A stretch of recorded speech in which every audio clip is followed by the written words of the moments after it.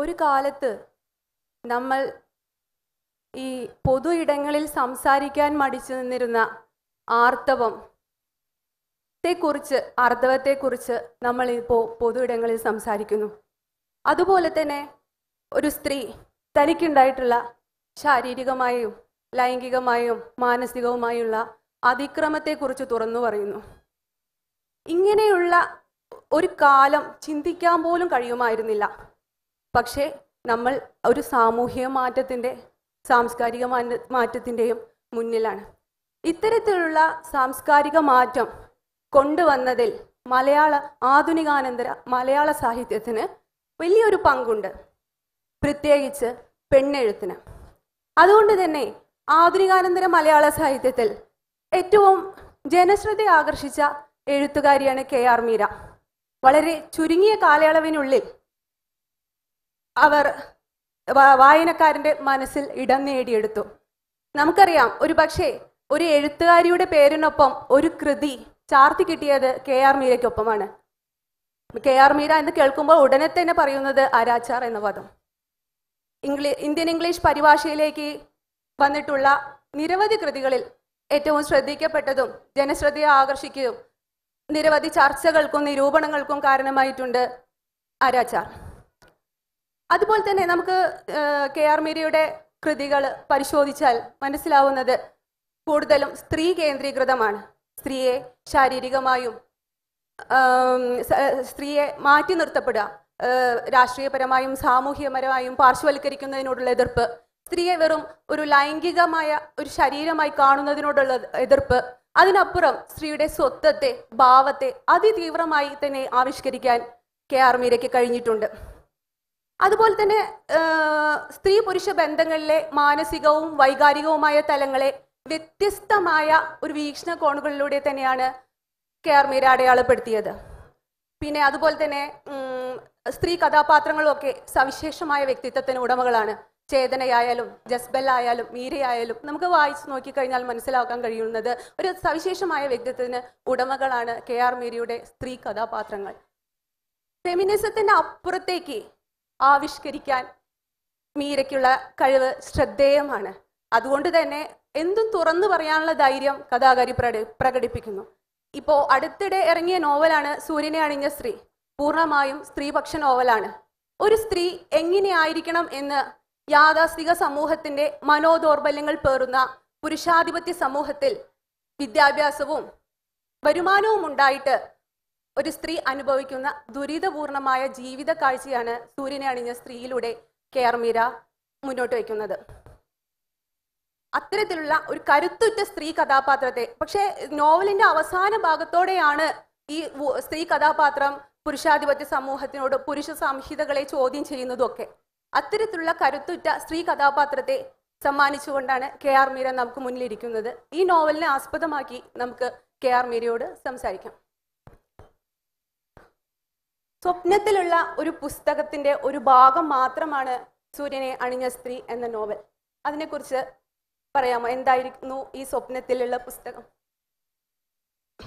എല്ലാവർക്കും ഒരുപാട് സ്വപ്നങ്ങളുണ്ട്. എനിക്കാണെങ്കിൽ ഈ ഒരിക്കലും സാധിക്കാനിടയില്ലാത്ത സ്വപ്നങ്ങൾ കാണുന്നതിൽ വലിയ സന്തോഷമുള്ള കൂട്ടത്തിലുമാണ്. കാരണം കുട്ടിക്കാലം മുതൽ ഞാൻ എന്തൊക്കെ സ്വപ്നങ്ങൾ കാണണമെന്ന് ഈ വീട്ടുകാരും കുടുംബവും ഒക്കെ നിഷ്കർഷിച്ചിരുന്നു എന്നുള്ളത് കൊണ്ട് വളരെ വൈൽഡായ വന്യമായ സ്വപ്നങ്ങൾ കാണാൻ ഞാൻ എപ്പോഴും ആഗ്രഹിച്ചിട്ടുണ്ട്. അപ്പോൾ എൻ്റെ ഒരു വലിയ സ്വപ്നം, അത് അല്പം കടന്ന സ്വപ്നമാണ്, പക്ഷേ ഈ നമ്മുടെ നാട്ടിലെ ആണെഴുത്തുകാരന്മാർ എഴുതാത്തതും ചിന്തിക്കാത്തതുമായ പ്രമേയങ്ങൾ കണ്ടെത്തി എഴുതുക എന്നുള്ളത് എനിക്കൊരു വലിയൊരു ത്രില്ലാണ്. എനിക്ക് തോന്നുന്നു അതായിരിക്കും എൻ്റെ ജന്മദൗത്യം എന്നത്. കാരണം ഈ ആൺകുട്ടികളുണ്ടല്ലോ, ആൺകുട്ടികൾ എഴുത്തുകാരൻ എന്ന് പറയുമ്പോൾ തന്നെ ആണാണ്, റൈറ്റർ എന്ന് പറയുമ്പോൾ ആണാണ്. അപ്പോൾ ഈ ആൺ എഴുത്തുകാരന്മാർ അവർ കൈകാര്യം ചെയ്യാത്ത വിഷയങ്ങൾ ഒരു സ്ത്രീക്ക് കൈകാര്യം ചെയ്യാൻ പറ്റുമെന്ന് ഒരിക്കലും സമ്മതിച്ചു തന്നിട്ടില്ല. ഞാൻ വായിച്ചു തുടങ്ങിയ കാലത്താണെങ്കിൽ പുരുഷന്മാർ എഴുതിയ അവർ കാണണമെന്ന് ആഗ്രഹിച്ചിരുന്ന ലോകത്തെ, അവർ കാണണമെന്ന് ആഗ്രഹിച്ചിരുന്ന സ്ത്രീയെ സൃഷ്ടിച്ച് നമ്മുടെ മുമ്പിൽ തരികയും നമ്മൾ അതാണ് ഉത്തമ സ്ത്രീ എന്ന വിശ്വാസത്തിൽ അതായി തീരാൻ ഭയങ്കരമായി പ്രയത്നിക്കുകയും അവസാനം അയ്യോ ഇതല്ലല്ലോ ഞാൻ എന്ന് തിരിച്ചറിയുകയും ഈ മറ്റൊരാളായി നടിക്കുന്നതിൻ്റെ വലിയൊരു ഭാരം വലിയൊരു സങ്കടം, വേദന ഒക്കെ തിരിച്ചറിഞ്ഞ് നമ്മളിനി നമ്മളായാൽ മതി എന്ന് ഒരു തീരുമാനത്തിലെത്തുകയും ചെയ്യുന്നത് സ്വന്തം ജീവിതത്തിലൂടെ തിരിച്ചറിഞ്ഞതിന് ശേഷം ഈ മറ്റൊരുവളായി നടിക്കേണ്ടതില്ലാത്ത സ്ത്രീകളെ സൃഷ്ടിക്കാനാണ് ഞാൻ ആഗ്രഹിച്ചിട്ടുള്ളത്. ഇത് ബൈബിളിലെ ഒരു വാക്യമാണ്. മറ്റൊരുവനായി നിങ്ങൾ നടിക്കുന്നത് എന്തിന്, മറ്റൊരാളായി നിങ്ങൾ നടിക്കുന്നത് എന്തിനെന്ന ചോദ്യം. എനിക്ക് തോന്നുന്നത് നമ്മുടെ നാട്ടിലെ സ്ത്രീ ജന്മങ്ങളെ ഏറ്റവും കൂടുതൽ ഒരു ഒറ്റ വാക്യത്തിൽ ആവിഷ്കരിക്കാമെങ്കിൽ അത് ഇങ്ങനെ ആവിഷ്കരിക്കാമെന്ന് തോന്നുന്നു. എല്ലാവരും മറ്റൊരുവളായി നടിക്കുകയാണ്. ആരായി? ഒരു ഉത്തമ സ്ത്രീയായി. ഇപ്പൊ കുലസ്ത്രീ എന്നൊക്കെ പറയാറുണ്ട്. അതെൻ്റെ സുഹൃത്ത് ദേവികയാണ് ആ വാക്ക് പ്രചാരത്തിൽ കൊണ്ടുവന്നത്. ദേവികയോട് വളരെ നന്ദിയുണ്ട്. ഈ ഉത്തമ സ്ത്രീ മാതൃക എന്ന് പറയുന്നത് ഒരു വാർപ്പ് മാതൃകയാണ്, ഒരു സ്റ്റീരിയോ ടൈപ്പ്. ഇങ്ങനെ കുറേ പുരുഷന്മാർ സ്വപ്നം കണ്ടിരുന്ന ഈ ഉത്തമ സ്ത്രീ മാതൃകയെ പൊളിച്ചു കാണിക്കുക എന്നുള്ളത് അതൊരു ജന്മദൗത്യമായി എടുത്തവരാണ് വാസ്തവത്തിൽ കെ സരസ്വതിയമ്മ മുതൽ ഇങ്ങോട്ട് എഴുതിയ ഓരോ എഴുത്തുകാരിയും. പക്ഷേ അവരത് പൊളിച്ചു കാണിച്ചതിൻ്റെ ആ മാർഗം വളരെ വിഭിന്നമായിരുന്നു. അപ്പം ഞാനതിന് സ്വീകരിച്ച ഒരു മാർഗം, അല്ലെങ്കിൽ ഞാൻ കണ്ടെത്തിയ മാർഗം, ഒരു പുരുഷൻ എഴുതാത്ത എത്താത്ത സാഹചര്യങ്ങളിലേക്ക് ഒരു സ്ത്രീയെ കണ്ടെത്തി അവളുടെ ജീവിതകഥ അടയാളപ്പെടുത്തുക എന്നതാണ്. അപ്പം എൻ്റെ ഒരു വലിയ സ്വപ്നം, ആരാച്ചാർ എഴുതി കഴിഞ്ഞിട്ട്, ആരാച്ചാർ നിങ്ങൾക്ക് അറിയാവുന്നതുപോലെ, അത് വായിച്ചിട്ടുള്ളവർക്ക് അറിയാവുന്നതുപോലെ, അത് കൽക്കട്ടയുടെ പശ്ചാത്തലത്തിലായിരുന്നു. അത് ഇന്ത്യൻ ചരിത്രത്തിൽ അദൃശ്യരായിപ്പോയ സ്ത്രീ ജീവിതങ്ങളെ വീണ്ടെടുക്കാനുള്ള ഒരു എളിയ ശ്രമമായിരുന്നു. ഒരുപാട് തരം സ്ത്രീ ജീവിതങ്ങൾ നമുക്കിവിടെ ഉണ്ടായിരുന്നു. അതൊന്നും രേഖപ്പെടുത്താതെ പോയി എന്ന് ഓർമ്മിപ്പിക്കാനുള്ളൊരു ശ്രമമായിരുന്നു. പക്ഷേ അത് കേരളത്തിൻ്റെ പശ്ചാത്തലത്തിൽ, പ്രത്യേകിച്ചും എംപവേർഡായ ഒരു ജനറേഷൻ എനിക്ക് പിന്നാലെ വന്നിട്ടുണ്ട്. അവർ എനിക്ക് അനുഭവിക്കാൻ അവസരം കിട്ടാതിരുന്ന ഒരുപാട് സൗഭാഗ്യങ്ങൾ അനുഭവിക്കുന്നവരാണ് എന്ന തെറ്റിദ്ധാരണ തകർത്ത് തന്ന ഒരു പറ്റം ചെറുപ്പക്കാരികളുടെ അവർക്ക് വേണ്ടിയുള്ള ഒരു സമ്മാനമാണത്. അത് അവരുടെ ജീവിതങ്ങളെ അടയാളപ്പെടുത്തുകയായിരുന്നു. കാരണം ശ്രീകല ഒരു 80കളിലൊക്കെ ജനിച്ച പെൺകുട്ടികൾ ഞാൻ എപ്പോഴും വിചാരിച്ചിരുന്നത് ഇവർ വളരെ എംപവേർഡാണ്. ഇവർ പലരും സാങ്കേതിക വിദ്യാഭ്യാസം നേടിയവരും വളരെ ഉയർന്ന ശമ്പളം വാങ്ങുന്നവരും അപ്പോൾ ഇവരുടെ ജീവിതം എങ്ങനെ, ഇവരുടെ വിരൽത്തുമ്പിൽ ലോകം മുഴുവനുണ്ട്. ഒരുപക്ഷെ ഞാൻ ബെറ്റി ഫ്രീഡ്മാനെ കുറിച്ചോ സിമോൺ പ്യൂബയെക്കുറിച്ചോ ഒക്കെ കേട്ടിട്ടുന്ന കാലത്ത് ആ പ്രായത്തിൽ അവരത് വായിക്കാം, അവർക്ക് എല്ലാ പുസ്തകങ്ങളും വായിക്കാം, ഈ പുസ്തകങ്ങളുടെ എല്ലാ താരതമ്യങ്ങളും വായിക്കാം, ഇവർ മുന്നോട്ട് വെച്ച ആശയങ്ങൾ സ്വാംശീകരിക്കാം. പക്ഷേ ഇവരുടെ നിത്യജീവിതം എങ്ങനെയാണ്? നിങ്ങൾ ഒരു വലിയ അറിവിൻ്റെയും വിജ്ഞാനത്തിൻ്റെയും വലിയ വിമോചനത്തിൻ്റെയും ഒരു ലോകത്തിൻ്റെ ഒരുപാട് അംശങ്ങൾ സ്വാംശീകരിക്കുമ്പോഴും തിരികെ വീട്ടിൽ തിരിച്ചെത്തുമ്പോൾ നിങ്ങളുടെ അവസ്ഥ എന്താണ്? ആ അവസ്ഥയിൽ വലിയ മാറ്റമൊന്നും 70കളിൽ ജനിച്ച എൻ്റെയും 80കളിൽ ജനിച്ച ആ കുട്ടികളുടെയും കാര്യത്തിൽ ഇല്ല എന്ന തിരിച്ചറിവിൽ നിന്നാണ് 5 ഭാഗങ്ങളുള്ള ഒരു പുസ്തകം കേരളത്തിലെ സ്ത്രീ ജീവിതങ്ങളുടെ വിവിധ വശങ്ങൾ ആവിഷ്കരിക്കുന്നതായി എഴുതണമെന്ന് ഞാൻ ആഗ്രഹിച്ചു. അതിലൊരു പുസ്തകം മാത്രമായിരുന്നു ഇത്. പക്ഷേ എൻ്റെ നിർഭാഗ്യം കൊണ്ട്, അല്ലെങ്കിൽ വായനക്കാരുടെ ഭാഗ്യം കൊണ്ട്, മറ്റ് 4 പുസ്തകങ്ങൾ എഴുതാൻ എനിക്ക് പറ്റിയിട്ടില്ല. എന്തെങ്കിലും സാധിക്കുമായിരിക്കും. അത് പറ്റട്ടെ എന്ന് ആശംസിക്കുന്നു. എഴുത്തിനെ ഫിസിയോതെറാപ്പി ആയി കാണുന്നു എന്ന് പറയുന്നു. അത് അസ്ഥികളെ ബലപ്പെടുത്തുന്നു. ഈ എഴുത്തിൻ്റെ പ്രക്രിയയെക്കുറിച്ച് ഒന്ന് പറയാമോ? ആരാച്ചാർ എഴുതി കഴിഞ്ഞപ്പോഴാണ് ഞാൻ ഈ എഴുത്ത് എന്ന് പറയുന്നത് വളരെ യാതനാനിർഭരമായ ഒരു ജോലിയാണ്, ഒരു പ്രയത്നമാണ് എന്ന് മനസ്സിലായത്. കാരണം ഈ ആരാച്ചാർ എന്ന് പറയുന്ന പുസ്തകം, അതിൻ്റെ രചനയുടെ ഓരോ വഴിത്തിരിവിലും എന്നെ ഈ കുടുക്കുകയും അതെന്നെ കെട്ടിവലിക്കുകയും എന്നെ ഞാനല്ലാതാക്കി മാറ്റുകയും ഒക്കെ ചെയ്തിട്ടുണ്ട്. അക്കാലത്ത് എന്നോട് ഇടപെട്ടിട്ടുള്ള പരിചയക്കാർക്കറിയാം ഞാൻ എത്ര വഷളായിട്ടാണ് പെരുമാറിയിട്ടുള്ളതെന്ന്. വളരെ ക്രൂരയും വളരെ മോശക്കാരിയുമായിട്ടാണ് ഞാൻ പെരുമാറിയിട്ടുള്ളത്. അത് എൻ്റെ കുഴപ്പമായിരുന്നില്ല. കാരണം മറ്റൊരാളായി തീരുകയായിരുന്നു, നമ്മളിലുള്ള വേറൊരാൾ പുറത്തു വരികയായിരുന്നു. അപ്പോൾ അതിൽ നിന്ന് അത് എഴുതി കഴിഞ്ഞിട്ടും ആ ഒരു വേദന, അതിൻ്റെ വിഷാദം വിട്ടുമാറാതെ എന്നെ ഒരു തരം പ്രത്യേക മാനസികാവസ്ഥയിൽ എത്തിച്ചു എന്ന് തോന്നിയപ്പോൾ ഒരു പുസ്തകത്തിൻ്റെ എഴുത്തുമൂലമുണ്ടായ വിഷാദത്തിൽ നിന്ന് രക്ഷപ്പെടാൻ മറ്റൊരു പുസ്തകം കൊണ്ട് സാധിക്കുമെന്നുള്ളൊരു പ്രതീക്ഷയിലാണ് ഞാൻ ഇത് തിടുക്കപ്പെട്ടെഴുതിയത്. അതിൻ്റെ പിന്നിൽ ഞാൻ പുസ്തകത്തിൻ്റെ ആമുഖത്തിൽ പറയുന്നത് പോലെ എൻ്റെ വളരെ അടുത്ത സുഹൃത്തുക്കളായ പീയൂഷ് ആൻ്റണി, ഡോക്ടർ ധന്യലക്ഷ്മി എന്നിവരുടെ വളരെ ശക്തമായ പ്രേരണ ഉണ്ടായിരുന്നു. അതിൻ്റെ കൂടെ വനിതാ മാസികയുടെ എഡിറ്റർ, എൻ്റെ പഴയ സഹപ്രവർത്തകൻ കൂടിയായ മധുവിൻ്റെ വലിയൊരു നിർബന്ധവും കൂടെ ഉണ്ടായിരുന്നു. എപ്പോഴും ഒരു പത്രാധിപരുടെ നിർബന്ധമാണ് എന്നെ ഈ എഴുതാൻ പ്രേരിപ്പിക്കാറുള്ളത്. അപ്പം അങ്ങനെ ആ പുസ്തകം എഴുതി എങ്കിലും എനിക്കത് രണ്ടാമതൊന്ന് വായിച്ചു നോക്കാൻ ഒട്ടും ധൈര്യം ഉണ്ടായിരുന്നില്ല. കാരണം അത് എഴുതിയതും ഏതാണ്ട് ഒരു പകുതി ബോധത്തോടെ ആയിരുന്നു എന്ന് പറയാം. അതിനുശേഷം ഞാൻ കുറേ ദിവസം കഴിഞ്ഞ്, കുറേ വർഷങ്ങൾ കഴിഞ്ഞ് ഓരോ സമയത്തും ഓരോ ലിറ്ററേച്ചർ ഫെസ്റ്റിവലുകൾ അല്ലെങ്കിൽ ഓരോ പൊതുവേദിയിൽ പോകുമ്പോൾ പല വായനക്കാരും വന്ന് ആ പുസ്തകം എവിടെ കിട്ടും, അത് വായിക്കാൻ ആഗ്രഹമുണ്ട് എന്ന്. അത് ആ വായനക്കാരിൽ എൻ്റെ മകളാകാൻ പ്രായമുള്ളവർ മുതൽ എൻ്റെ മുത്തശ്ശിയാകാൻ മുത്തച്ഛനാകാൻ പ്രായമുള്ളവർ വരെ ഉണ്ട് എന്ന് തിരിച്ചറിഞ്ഞപ്പോൾ ഒരു ലിറ്ററേച്ചർ ഫെസ്റ്റിൽ വെച്ച് ഒരു വളരെ പ്രായം ചെന്ന 80ഓളം വയസ്സിനടുത്ത് പ്രായമുള്ള ഒരു വായനക്കാരൻ വന്ന് എൻ്റെ ഉള്ളിലേക്ക് നോക്കാൻ പ്രേരിപ്പിച്ച പുസ്തകമാണത്, എഴുത്താണത് എന്ന് പറഞ്ഞപ്പോൾ എനിക്ക് തോന്നി അത് പുസ്തകമാക്കേണ്ടതാണ് എന്ന്. അപ്പം ഞാൻ വീണ്ടും അത് വായിക്കണമെന്നൊക്കെ വിചാരിച്ചിരിക്കുമ്പോഴാണ് DC ബുക്സിൻ്റെ പബ്ലിക്കേഷൻ മാനേജർ ശ്രീകുമാർ പറഞ്ഞത്. ശ്രീകുമാറിനൊരു കത്ത് കിട്ടി ഒരു വായനക്കാരൻ്റെ. അത് ശ്രീകുമാർ എനിക്ക് ഫോർവേഡ് ചെയ്ത് തന്നു. അപ്പോൾ ഈ പുസ്തകം കണ്ണച്ച പ്രസിദ്ധീകരിച്ച് ഏതാണ്ട് 3 വർഷം കഴിഞ്ഞിട്ടും ആളുകൾ ഇത് വായിക്കാൻ ആഗ്രഹിക്കുന്നുണ്ടെങ്കിൽ എവിടെയൊക്കെയോ ഇത് അവരെ അലട്ടിയിട്ടുണ്ടാകണം, ചിന്തിപ്പിച്ചിട്ടുണ്ടാകണം, ആഹ്ലാദിപ്പിച്ചിട്ടുണ്ടാകണം, അവർക്ക് നിറവുണ്ടാക്കിയിരിക്കണം എന്നുള്ള ഒരു തോന്നലിൽ നിന്നാണ് വാസ്തവത്തിൽ ഞാനിത് വീണ്ടും വായിക്കാനും എഡിറ്റ് ചെയ്ത് പുസ്തക രൂപത്തിൽ പ്രസിദ്ധീകരിക്കാനും തയ്യാർ. സമകാലീന അവസ്ഥയിലെ ഒരു സ്ത്രീയാണ് ജസ്ബൽ എന്ന കഥാപാത്രം. ഞാൻ പറഞ്ഞല്ലോ, ഈ 80കളിൽ ജനിച്ച ഒരു പെൺകുട്ടിയുടെ ആ തലമുറയിലെ ഒരു വിഭാഗത്തിൽപ്പെട്ട ഒരു പെൺകുട്ടിയുടെ ജീവിതം അടയാളപ്പെടുത്തുക. അവള് ജീവിച്ച ബൈബിളിലുള്ള അത് ബൈബിളിന്റെ പശ്ചാത്തലത്തിലാണ് ശക്തമായതും അതേസമയം ശപിക്കപ്പെട്ടതുമായ ഒരു കഥാപാത്രമാണ്. ഞാൻ അത്തരത്തിലുള്ള ഒരു ഇത് എടുക്കുകയാണെങ്കിൽ ഒരു പശ്ചാത്തലം, അതായത് നമുക്കറിയാം ഈ ഹൈന്ദവ പശ്ചാത്തലത്തിലുള്ള ഒരുപാട് നോവലുകൾ നമുക്കുണ്ട്. നമ്മുടെ ഈ ഹിന്ദു പുരാണേതിഹാസങ്ങളിലുള്ള നായികന്മാരെ ജീവിതം അല്ലെങ്കിൽ അവരെ നായികയും നായകനുമാക്കി കേന്ദ്ര കഥാപാത്രമാക്കിയിട്ടുള്ള ഒരുപാട് പുസ്തകങ്ങൾ നമുക്കുണ്ട്. പക്ഷേ പലപ്പോഴും നമുക്ക് മറ്റ് മതവിഭാഗങ്ങളുടെ പുസ്തകങ്ങളിലേക്കുള്ള അവരുടെ മിത്തുകൾ ഉപയോഗിക്കുന്ന ഒരു സാഹചര്യം ഉണ്ടാവാറില്ല. അപ്പോൾ എനിക്ക് കുട്ടിക്കാലം മുതൽ ബൈബിൾ വായിക്കുകയും ബൈബിളിൻ്റെ ആന്തരാർത്ഥങ്ങളെ പറ്റി ചിന്തിക്കുകയും ചെയ്തിട്ടുള്ള ഒരാളാണ്. അങ്ങനെ എനിക്ക് തോന്നിയത് ഈ ബൈബിളിലെ പല സ്ത്രീ കഥാപാത്രങ്ങളും നമ്മൾ അറിയാത്ത ഒരുപാട് കഥാപാത്രങ്ങളുണ്ട്.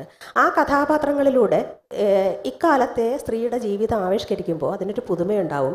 അത് മറ്റാരും ശ്രമിച്ചിട്ടില്ലാത്തൊരു കാര്യമാണ്. അത് വ്യത്യസ്തമായിരിക്കും.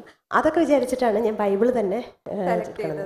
അത് പ്രത്യേകിച്ചും ജസബൽ എന്ന കഥാപാത്രത്തിലെത്തിയ കഥ രസകരമാണ്. അപ്പോൾ ഞാൻ ഈ കഥാപാത്രത്തിൻ്റെ ഇതിലെ ഡോക്ടറെ കഥ എഴുതാൻ തീരുമാനിച്ചപ്പോൾ ഞാൻ ബൈബിളിലെ ഏത് കഥാപാത്രത്തിൻ്റെ പേരാണ് കൊടുക്കേണ്ടതെന്ന് ആലോചിച്ചു.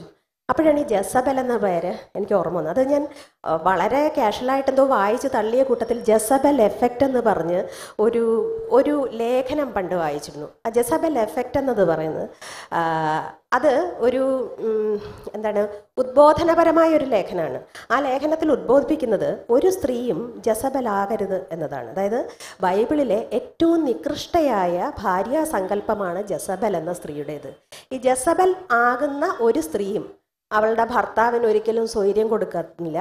അവളുടെ ഭർത്താവിൻ്റെ മരണത്തിലേക്ക് നയിക്കുന്നവൾ അത്ര ക്രൂരയും നികൃഷ്ടയുമായ ഒരു സ്ത്രീയാണ് ജസബൽ എന്നാണ് ആ ലേഖനത്തിൽ പറഞ്ഞിരുന്നത്.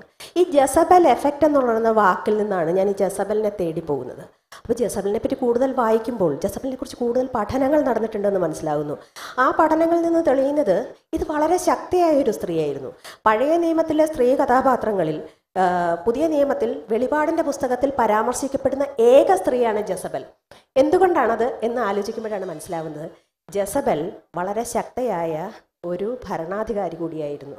ആഹാബ് രാജാവിൻ്റെ ഭാര്യയായി ജസ്രയേലിലെത്തുന്ന ജസബലിൻ്റെ ജീവിതം, 15-ാം വയസ്സിലെത്തുന്ന ജസബലിൻ്റെ ജീവിതം ഈ ആൺകോയ്മയ്ക്കെതിരെയുള്ള ഒരു വലിയ വെല്ലുവിളിയായിരുന്നു. അപ്പം ഏക ദൈവം എന്ന വലിയ സങ്കല്പത്തെ വെല്ലുവിളിക്കാൻ ധൈര്യപ്പെട്ട ഒരു സ്ത്രീ എന്ന നിലയിലാണ് ജസബൽ വ്യഭിചാരിണിയായും മഹാനികൃഷ്ടയായും മുദ്രകുത്തപ്പെട്ടത്. അപ്പം എനിക്ക് തമാശ തോന്നിയത് ഇത് തന്നെയാണ് ഇക്കാലത്തും ഒരു ചോദ്യം ചെയ്യാൻ ധൈര്യപ്പെടുന്ന ഒരു സ്ത്രീക്ക് നേരിടേണ്ടി വരുന്നത്. ആദ്യം അവൾക്ക് നേരിടേണ്ടി വരുന്ന പരിഹാസം, അവളുടെ വിമർശനം, ചോദ്യം ചെയ്യലൊക്കെ അവളുടെ ഉടലിനെ ചുറ്റിപ്പറ്റിയാണ്. ഇവളുടെ ഉടലാണ് ഇവളുടെ യഥാർത്ഥ കുരിശ്. ഈ ഉടൽ എന്ന രൂപകത്തിൽ എങ്ങനെയാണ് ഒരു സ്ത്രീ കുരിശിലേറ്റപ്പെടുന്നത്, ആ കുരിശ് വഹിച്ചുകൊണ്ട് അവൾ എങ്ങനെയാണ് ജീവിതത്തിൻ്റെ ഗോൾഗാഥകൾ കയറേണ്ടത് എന്ന അന്വേഷണത്തിൽ നിന്ന് വന്നപ്പോൾ എഴുതി വന്നപ്പോൾ എനിക്ക് തോന്നി, സ്ത്രീ മാത്രമല്ല, ഈ സമൂഹം നിർമ്മിക്കുന്ന ഒരു പുരുഷ സങ്കല്പമുണ്ടല്ലോ, ഈ പുരുഷനും ഈ ഉടൽ ഒരു വലിയ കുരിശാണ്. ഈ സ്ത്രീയും പുരുഷനും എന്ന വേർതിരിവിനപ്പുറം നിൽക്കുന്ന ഓരോ മനുഷ്യജീവിക്കും അവൻ്റെ ഉടലൊരു കുരിശാണ്, അവളുടെ ഉടലൊരു കുരിശാണ്. അത് ഒരു ട്രാൻസ്ജെൻഡർ വ്യക്തിയാകട്ടെ, അത് ഒരു ബൈസെക്ഷൽ വ്യക്തിയാകട്ടെ, ഇത് ഒരു കുരിശായി ഉടൽ മാറുന്ന ഒരവസ്ഥയിൽ എന്താണ് ഇത്രയേറെ പുരോഗമിച്ച മാനവരാശി ഇത്തരം നിയമങ്ങളിൽ നിന്ന്, ഇത്തരം ആചാരങ്ങളിൽ നിന്ന് നേടിയെടുക്കുന്നതെന്നുള്ളൊരു അന്വേഷണം വേണമെന്ന് എനിക്ക് തോന്നി. വിവാഹമോചനത്തിനായി ജസ്ബൽ എന്ന കഥാപാത്രം പ്രതിക്കൂട്ടിൽ കയറിയപ്പോൾ വക്കീൽ പറയുന്നുണ്ട്, മുടി കേസ് കഴിഞ്ഞിട്ട് മുറിച്ചാൽ മതി, അതുപോലെ ജീൻസ് ഇടണ്ട, ഷർട്ട് ഇടണ്ട, മോഡേൺ ആയ പെൺകുട്ടി ഒരു ന്യായാധിപന്റെ മുന്നിൽ പ്രജുഡിസമാണെന്ന് പറയുന്നു. അപ്പോൾ സമകാലീനമായ പരിസരത്ത് വെച്ച് നോക്കിക്കഴിഞ്ഞാൽ നമ്മൾ നീതി തേടി ചെല്ലുന്നത് അവിടെയാണ്. ആ നീതിന്യായ വ്യവസ്ഥ തന്നെ നമ്മൾക്ക് എതിരായിട്ടുള്ള ഒരു നിലപാടാണ്. അവിടെ എങ്ങനെയാണ് സ്ത്രീക്ക് നീതി കിട്ടുക? അല്ല, നീതിന്യായ വ്യവസ്ഥയുടെ അംഗങ്ങളായ ഓരോ വ്യക്തിയും ഈ സമൂഹത്തിൻ്റെ തന്നെ സൃഷ്ടികളാണ്. അവരുടെ ശരിതെറ്റുകളും അവരുടെ സദാചാര ബോധങ്ങളും ഒക്കെ ഈ സമൂഹത്തിൽ നിന്ന് ആർജിച്ചെടുക്കുന്നതാണ്. അതുകൊണ്ട് ഈ ഉത്തമ സ്ത്രീ മാതൃകയിൽ, ആ വാർപ്പ് മാതൃകയിൽ മുടി മുറിച്ച വസ്ത്രം, സാധാരണയിൽ നിന്ന് വിഭിന്നമായ വസ്ത്രം ധരിച്ച ഒരു സ്ത്രീ എപ്പോഴും വെല്ലുവിളിക്കുന്ന ഒരുവളാണ്. അത് നിലവിലുള്ള സമൂഹത്തെ ഒരു തരത്തിൽ അലോസരപ്പെടുത്തുന്നവളാണ്. അതൊരു അധികാര വ്യവസ്ഥയെ വെല്ലുവിളിക്കുന്നവളാണ്. അത്തരം സ്ത്രീ പുരുഷന്മാരത് പുരുഷനായാലും ഇഷ്ടപ്പെടില്ല, പക്ഷേ സ്ത്രീയെ ഒട്ടും സഹിക്കില്ല. അത് നമ്മുടെ നീതിന്യായ വ്യവസ്ഥ എത്രത്തോളം സ്ത്രീവിരുദ്ധമാണ് എന്നറിയാൻ അതുമായി അടുത്തിടപഴകിയ ഏത് സ്ത്രീയോട് ചോദിച്ചാലും മനസ്സിലാവും. അവസാന സമയത്ത് വിധിന്യായം വന്ന സമയത്തും ഒരു ഉത്തമമായ ഭാര്യ ഭർത്താവിന്റെ മോശമായ അവസ്ഥയിൽ കൂടെ നിൽക്കണമെന്ന് പറയുന്നു. അപ്പോൾ ഈ ഉത്തമ ഭാര്യയുടെ, ഉത്തമ സ്ത്രീയുടെ ഈ വാർപ്പ് മാതൃകയെ ഒരു കുരിശാക്കി എടുത്ത് നമ്മൾ നമ്മുടെ ആത്മാവിനെ അതിൽ തറച്ചിട്ടിരിക്കുന്നു എന്ന് വേണമെങ്കിലും പറയാം. ഇതൊരു വലിയ വിപത്താണ്. കാരണം ഓരോ തലമുറയും കൂടുതൽ കൂടുതൽ മുന്നോട്ട് പോകേണ്ടതിന് പകരം, കൂടുതൽ കൂടുതൽ ആത്മാവ് കൊണ്ട് സ്വതന്ത്രരാകേണ്ടതിന് പകരം, കൂടുതൽ കൂടുതൽ മറ്റാരോ ചിലരായി നടിക്കേണ്ടി വരുന്നതിലുള്ള, അതിനവരെ നിർബന്ധിക്കുന്നതിലുള്ള, അതുവഴി സമൂഹത്തിലൊരു വലിയ, നമുക്കിടയിൽ ഓരോരുത്തരിലും ഒരു വലിയ ശ്വാസം മുട്ടൽ ഉണ്ടാക്കുന്നതിലുള്ള ഒരു നീതി ഇല്ലായ്മയെക്കുറിച്ച് നമ്മളാരും ചിന്തിക്കുന്നില്ല എന്നുള്ളതാണ് വാസ്തവത്തിൽ ഈ പുസ്തകം എഴുതുമ്പോൾ അതെനിക്ക് പ്രേരണയായി. ഈ നോവലിലെ മറ്റൊരു കഥാപാത്രമാണ് ജസ്ബലിന്റെ വല്യമ്മച്ചി. കുറച്ചുകൂടി ഫെമിനിസ്റ്റ് ആണ്. പക്ഷെ അതേസമയം അമ്മ വളരെയധികം യാഥാസ്ഥികയോട് സമരസപ്പെട്ടവളും. അപ്പോൾ ശരിക്കും പറഞ്ഞാൽ നമ്മൾ ജനറേഷൻസ് കഴിയും തോറും പുരോഗമനം ആർജിച്ചുകൊണ്ടിരിക്കുന്ന സമയത്ത് ഇത് വളരെ ഒരു വിരോധാഭാസമല്ലേ? അത് ശ്രീകല, ഞാൻ എപ്പോഴും ഇത് ശ്രദ്ധിച്ചിട്ടുണ്ട്. എൻ്റെ മുത്തശ്ശിമാരായ അവരുടെ പ്രായത്തിലുള്ള സ്ത്രീകൾ വളരെ ശക്തിയുള്ളവരും നീതിബോധമുള്ളവരും ധൈര്യമുള്ളവരൊക്കെയാണ്. പലപ്പോഴും ഞാൻ വിചാരിച്ചിട്ടുണ്ട്, അതിപ്പോൾ മാധവിക്കുട്ടി ആയാലും, മാധവിക്കുട്ടി മുത്തശ്ശി എന്ന് പറയാൻ പറ്റില്ല, എങ്കിൽ പോലും ആ മുൻ ജനറേഷനിൽപ്പെട്ട സ്ത്രീകളാവുമ്പോൾ, ചന്ദ്രലേഖ ആയാലും മാധവിക്കുട്ടി ആയാലും, അതിന് മുമ്പുള്ള ഏത് ആ തലമുറയിൽപ്പെട്ട പല സ്ത്രീകളെ എടുത്ത് നോക്കുമ്പോൾ നമുക്ക് തോന്നുന്നത് എന്തൊരു ധൈര്യമായിരുന്നു അവർക്ക്. ആ ധൈര്യം അതിനുശേഷം വന്ന ഒരു തലമുറയിൽ ഉണ്ടായോ എന്ന് ചോദിച്ചാൽ, ഇപ്പോൾ എൻ്റെ അമ്മയൊക്കെ വളരെ വ്യക്തിത്വത്തോടെ, വളരെ ധൈര്യത്തോടെ ഞങ്ങൾക്ക് ഈ വിമോചന സ്വപ്നം കാണാൻ, സ്വാതന്ത്ര്യം സ്വപ്നം കാണാനും അതിൻ്റെ ഉത്തരവാദിത്തം ഏറ്റെടുക്കാനും ഒക്കെ പ്രോത്സാഹനം തന്ന ആളുകളാണെങ്കിൽ പോലും ഈ മധ്യവർഗത്തിൻ്റെ വലിയ ചരട് വലികളിൽപ്പെട്ട്, വലിയ ചട്ടക്കൂടുകളിൽപ്പെട്ട്, അയ്യോ അത് എനിക്ക് പ്രശ്നമില്ല പക്ഷെ അവരെന്ത് പറയും എന്ന ഒരു ചോദ്യത്തിൽ നമ്മളെ നിയന്ത്രിക്കാൻ ശ്രമിച്ചിരുന്നു എന്നുള്ളതാണ് സത്യം. അപ്പം നമ്മുടെ വിദ്യാഭ്യാസത്തിൻ്റെ കാര്യത്തിലാണെങ്കിലും, നമ്മുടെ യാത്രയുടെ കാര്യത്തിലാണെങ്കിലും, വിവാഹത്തിൻ്റെ കാര്യത്തിലാണെങ്കിലും, വിവാഹത്തിന് ശേഷം ജീവിതത്തിൻ്റെ കാര്യത്തിലാണെങ്കിലും ഈ മധ്യവർഗത്തിൻ്റെ ഇടപെടൽ ഒരു വലിയ ചരടായി, കടിഞ്ഞാണായി എപ്പോഴും കൂടെ ഉണ്ടായിരുന്നു. ഈ മധ്യവർഗമാണ് അക്കാലത്തെ ഒരു 16-ാം നൂറ്റാണ്ടിലെ വിക്ടോറിയൻ സങ്കല്പങ്ങളുടെ ഒരു അച്ചുകൂടമായി ഇപ്പോഴും പ്രവർത്തിക്കുന്നതെന്ന് വേണം പറയാൻ. അപ്പം ഞാൻ പറഞ്ഞു വരുന്നത്, ഈ ഒരു നിയന്ത്രണത്തിൽ നിന്ന് മോചിതരാകാൻ ആഗ്രഹിക്കുന്ന പുതിയ കാലത്തെ പെൺകുട്ടികളെ പോലും ഈ പഴയ ചരടുകളിലേക്ക് കുടുക്കിയിടാൻ ശ്രമിക്കുന്നവരും അതിനെ സഹായിക്കുന്നവരുമായ ഒരു തലമുറയായി ഇതിനിടയ്ക്കുള്ളവർ മാറി എന്നാണ് എനിക്ക് എപ്പോഴും തോന്നിയിട്ടുള്ളത്. കെട്ടാതെ ജീവിക്കുന്നതാണ് ബുദ്ധി എന്ന് പറയുന്ന സമയത്ത് കെട്ടൽ സ്വാതന്ത്ര്യത്തെ ഹനിക്കുന്നു എന്നല്ലേ പറയുന്നത്? അപ്പോൾ ശരിക്കും ഈ പിന്നെ എന്തിനാ കെട്ടുന്നത് എന്നുള്ളൊരു ചോദ്യം അതിൽ വരുന്നുണ്ട്. അപ്പൊ കെട്ടാതെ ജീവിക്കുന്നതിന്റെ ബുദ്ധി എന്ന് പറയുന്നതിന് അതിനെ കുറിച്ച് ഒന്ന് പറയാം. അല്ല, കെട്ട് എന്നുള്ളതാ കെട്ടാകുമ്പോഴാണ് പ്രശ്നം.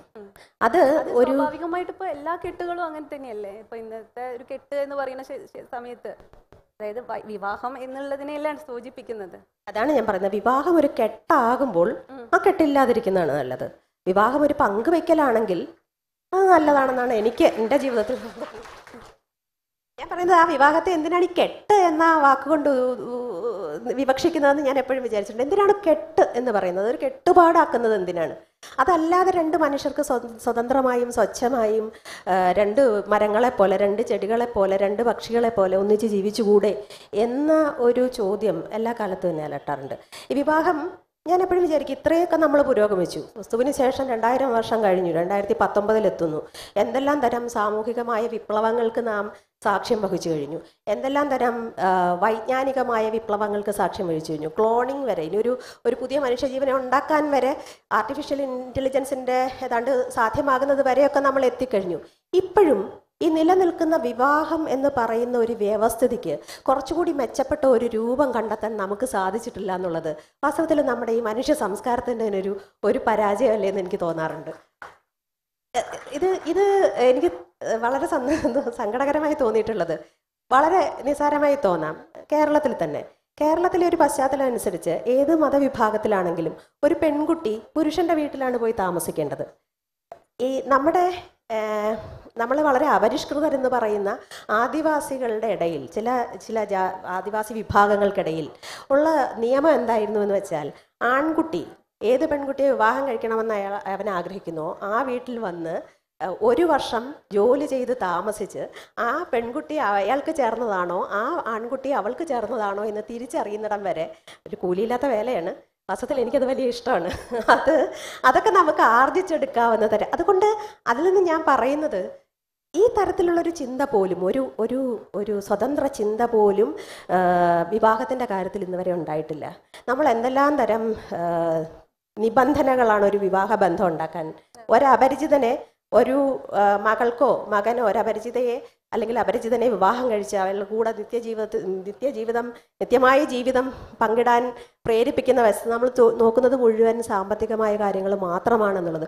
കുറഞ്ഞപക്ഷം മെഡിക്കൽ കാര്യങ്ങളെങ്കിലും, വൈദ്യശാസ്ത്രപരമായി ഈ ഹീമോഗ്ലോബിൻ്റെ അളവോ അല്ലെങ്കിൽ രക്തഗ്രൂപ്പോ എന്തെങ്കിലും നോക്കാൻ തയ്യാറാകാത്ത വിധമുള്ള വളരെ അർത്ഥശൂന്യമായ ബന്ധങ്ങളുടെ ഒരു നിലനിൽപ്പാണ് നമ്മൾ കാണുന്നത്. അതിനെ വെല്ലുവിളിക്കാൻ ആരും തയ്യാറാകുന്നില്ല. ഈ പെണ്ണ് കാണലിന് പകരം ഒരു ആണ് കാണൽ നമ്മൾ എത്രയോ കാലം മുമ്പേ നടപ്പാക്കേണ്ടതായിരുന്നു. ഒരു പെൺകുട്ടിക്ക് പോയി അവൾ താമസിക്കാൻ പോകുന്ന വീട് ഏതാണെന്ന് കണ്ട് അതെങ്ങനെയാണെന്ന് കണ്ട്, അല്ല, നമ്മളെ ഈ അച്ഛന്മാരാണ് ഇത് തീരുമാനിക്കുന്നുണ്ടെന്ന് അച്ഛന്മാർ പോയി താമസിച്ചാലും മതി. ഈ മകള് പോയി താമസിക്കാൻ പോകുന്ന വീട്ടില് അത്രയെങ്കിലുമൊക്കെ മാറ്റങ്ങൾ വരുത്തേണ്ടതല്ലേ. പക്ഷെ അങ്ങനത്തെ യാതൊരു മാറ്റങ്ങൾക്കും തയ്യാറല്ലാത്ത വിധം അടഞ്ഞ രീതിയിൽ വിവാഹം എന്ന് പറയുന്ന ജീവിതത്തിലെ ഏറ്റവും പ്രധാനപ്പെട്ട ഒരു ഇണയെ കണ്ടെത്തുന്ന ഒരു പ്രക്രിയയെ പോലും നമ്മൾ അങ്ങനെയാണ് കാണുന്നത്. തീർച്ചയായിട്ടും അധികാരം കൈയാളാൻ ആഗ്രഹിക്കുന്ന അവരെയൊക്കെ ചോദ്യം ചെയ്യുന്ന സ്ത്രീകളെ വ്യക്തിപരമായിട്ട് അധിക്ഷേപിക്കുക, വ്യഭിചാരി എന്ന് പറഞ്ഞിട്ടാണ്. അപ്പൊ നമുക്ക് നമ്മളുടെ സമകാലീന പശ്ചാത്തലത്തിൽ പല സംഭവങ്ങളിലും സ്ത്രീകൾ രാഷ്ട്രീയം പറയുന്ന സമയത്തോ സമകാലീന പ്രശ്നങ്ങളെ പറ്റി തുറന്നു പറയുമ്പോഴൊക്കെ അവളെ വ്യഭിചാരി എന്ന് പറഞ്ഞിട്ട് വായടപ്പിക്കുക. അപ്പൊ ഇത്തരത്തിലുള്ള ആ ഒരു രീതിയെ എങ്ങനെ കാണുന്നു? ഇങ്ങനെ കാണുന്നു എന്നുള്ളതിന്റെ തെളിവാണ് പുസ്തകത്തിലുള്ളത്. ഞാനതിനെ വളരെ പുച്ഛത്തോടെയാണ് കാണുന്നത്. ഞാനെപ്പോഴും വിചാരിക്കുന്നത്, ഏറ്റവും ബലഹീനരായ മനുഷ്യരുടെ ഏറ്റവും ഗതികെട്ട ആയുധമാണ് ഒരു സ്ത്രീക്കെതിരെ പ്രയോഗിക്കുന്ന ഈ വ്യഭിചാരിണി എന്ന പ്രയോഗം. അത് ക്രിസ്തുവിന് മുമ്പും പഴയ നിയമം എഴുതിയ കാലത്തും ഇക്കാലത്തും അത് തുടരുന്നു എന്നുള്ളതാണ് അതിനകത്തെ ഏറ്റവും വലിയ സങ്കടകരമായ കാര്യം. ഇപ്പോഴും സ്ത്രീക്ക് അവളുടെ ഉടൽ ഒരു വലിയ പ്രശ്നമാണ്. അത് വലിയൊരു പ്രതിസന്ധിയാണ്. അവൾക്ക് മാത്രമല്ല, അവൾക്ക് ചുറ്റുമുള്ള സമൂഹത്തിലെ ഓരോ അംഗത്തിനും അതൊരു പ്രശ്നമാണ്. അവളുടെ ഉടൽ അവൾക്ക് ചുറ്റുമുള്ള പുരുഷന്മാർക്ക് പ്രശ്നമാകുന്നത് എങ്ങനെ എന്ന് ചിന്തിക്കുമ്പോഴാണ് നാം ജീവിക്കുന്ന ഈ സമൂഹത്തെ നിലനിർത്തുന്ന ഒരധികാര വ്യവസ്ഥയിൽ ഈ സ്ത്രീയെ 2ാം തരക്കാരിയായി ചിത്രീകരിക്കേണ്ടതിൻ്റെ ആവശ്യകത വ്യക്തമാകുന്നത്.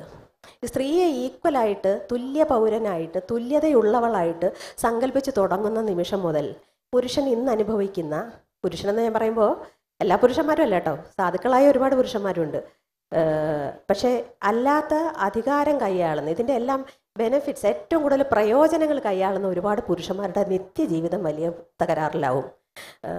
ഒരു പരാതിയും പറയാതെ ഭക്ഷണം ഉണ്ടാക്കി കൊടുക്കാനും പാത്രം കഴുകാനും തുണി അലക്കാനും കുട്ടിയെ പ്രസവിക്കാനും ആ കുട്ടിയെ വളർത്താനും കുട്ടിയെ വളർത്തുന്നതിലുള്ള പോരായ്മകളുടെ മുഴുവൻ ഉത്തരവാദിത്വം ഏറ്റെടുക്കാനും ഒക്കെ ഒരു പരാതിയില്ലാതെ ഒരു ചെലവും ഇല്ലാതെ ഒരു കൂലിയും വാങ്ങിക്കാതെ ഇപ്പുറത്ത് വേറൊരാളുള്ളത് കൊണ്ടാണ് പല പുരുഷന്മാരും മീശ വിരിച്ച് മീശയുള്ള ആണുങ്ങളായി നടക്കുന്നത് എന്നുള്ള സത്യം നമ്മളെപ്പോഴും ഓർക്കേണ്ടതാണ്. ബുദ്ധിയുള്ള പെണ്ണുങ്ങളെ ആണുങ്ങൾക്ക് ഇഷ്ടമല്ല എന്നതിൽ പറയുന്നുണ്ട്.